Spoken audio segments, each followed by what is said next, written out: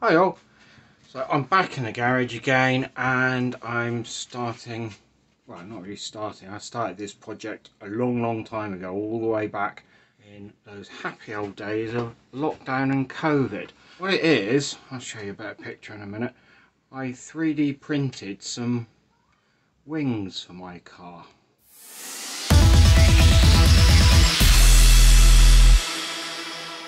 The wings I vaguely thought, I've got a Tamiya model of a Lotus 72 in my office, and I sort of vaguely kind of took the shape from that. So it's very much a guess, and you can see it's 3D printed in plastic. The plan is if these things work, I may print them slightly bigger, but I'm kind of using them in effect like a former.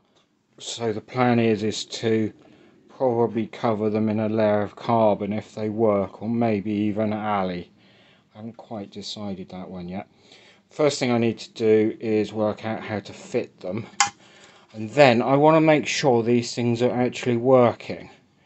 So I'm going to design a fitment, a temporary fitment for one of them that will fit this on the end of what's called a load cell, which is the thing that kind of measures force. Much the same as if you've got electronic scales, they're kind of the sensors that you'll have on your electronic scales. On the front of the car I've already got this sort of very basic splitter. So my plan is to use some angle alley and bolt it in basically where the bolts hold the splitter in, and then mount the wing onto there. So I'm going to sort that out first, then once that's sorted out I can then, it's going to be stuck out a mile, but I can then sort out or design a mount that the load cell will then bolt to this, and then I'd have the wing in front. It's literally just to see if it does anything. So this is the general idea. To have it mounted up there. Doesn't look like there's a lot of clearance. I will double check that. As you can see, it doesn't come anywhere near out as a wheel. So I guess if this does show any signs of creating any downforce, I can probably even double the length. I'm not too sure how tall I can do it in the 3D printer, and casting my mind back a very long time, I think these things took about 3 hours to print, so I'll have to have a think about that. But so that's very roughly what's going on. Obviously I'm going to need some form of spacer here and this load cell thing for the test. That's the basic mounting knocked up. I don't know where you can see that really, but so now what I need to do to be able to measure if this is doing any downforce is mount a load cell on here and then have a separate mount for the wing.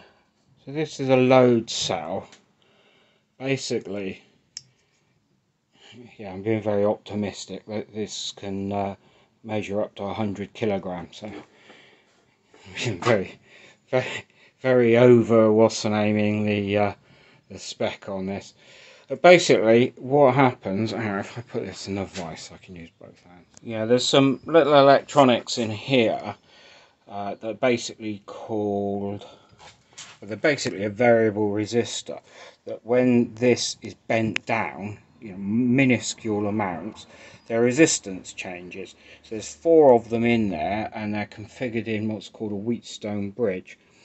It means that if I supply some voltage onto the black and the red wires, what comes out on the other wires is directly proportionate to the force that's put there. So all I need to do is measure that voltage and do a bit of maths, and it would tell me the force. What I'm actually going to do is connect this up to an Arduino, so the Arduino does the maths for me, and onto probably a little LCD so I can see it as I'm driving along, or I'll get some mug to sit in the passenger seat and be my data logger. This one will need adapting slightly because they're sort of designed that you have one end secured to, say, the ground, and this end secured to something that you're going to measure, weights or whatever it is.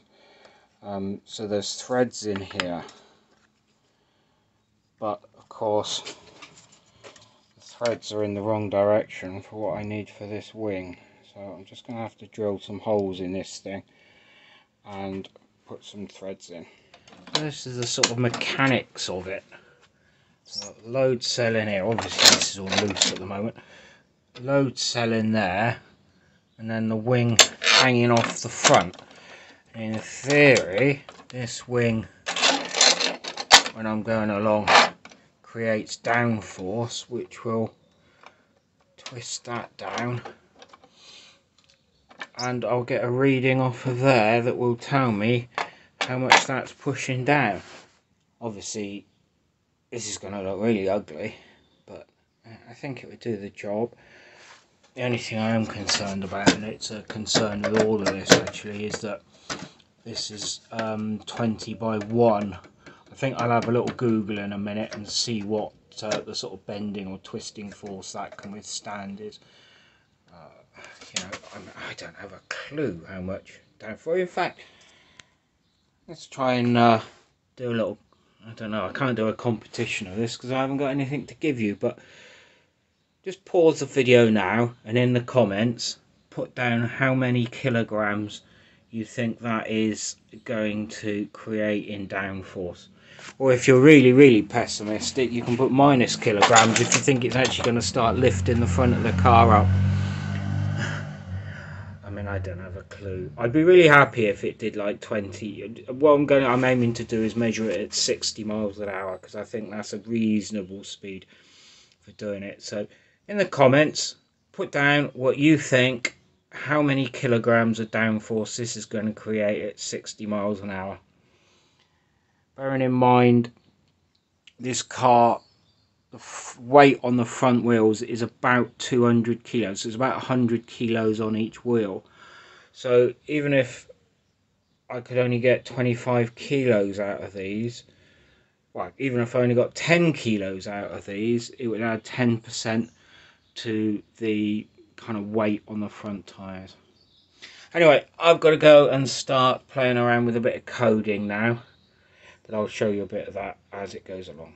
I'm sure when some of you saw how thin that angle iron was that I was planning on using for the wing, where you were shouting at your computer screens or your phones saying that's too bloody thin, and after fitting the load cell, I totally agree. So I've just arrived, so this is now 3mm and it's 30 either side, so a fair bit stiffer. So I'm going to just remake that, use that as a template to do the holes. So back inside, this isn't all my code, I won't claim credit for this. With the Arduinos, there's actually quite a lot of code that's already online, ready to be used. I've just adapted this a little for what I want and added in so it's got an output on an LCD.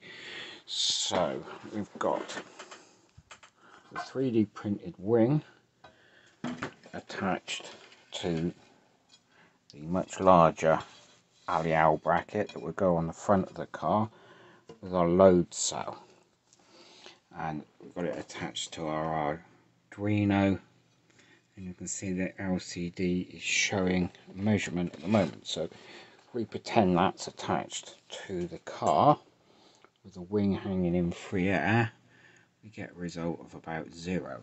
Then if we stick a lump of lead on the end of the wing, pretending to be downforce, which is about 1.9 kilos, got 1.8 there. Part of the setup of this software is a little calibration check, which obviously I need to do when this is actually fitted to the car. So with the second lump on there, we've got a total of about 2.8, 2.9, which kind of agrees with what kitchen scales are saying for those weights. So I'm quite happy with that. Oops. Good job, they're solid bits of lead. Right, okay, so this circuit's going to stay pretty well in prototype like this because it's only going to be used for this one job.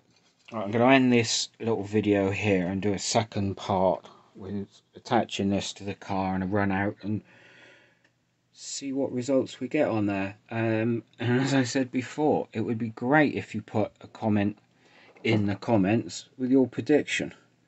Could we even end up with, like it is at the moment, and it actually creating lift? I suppose that's quite possible as well.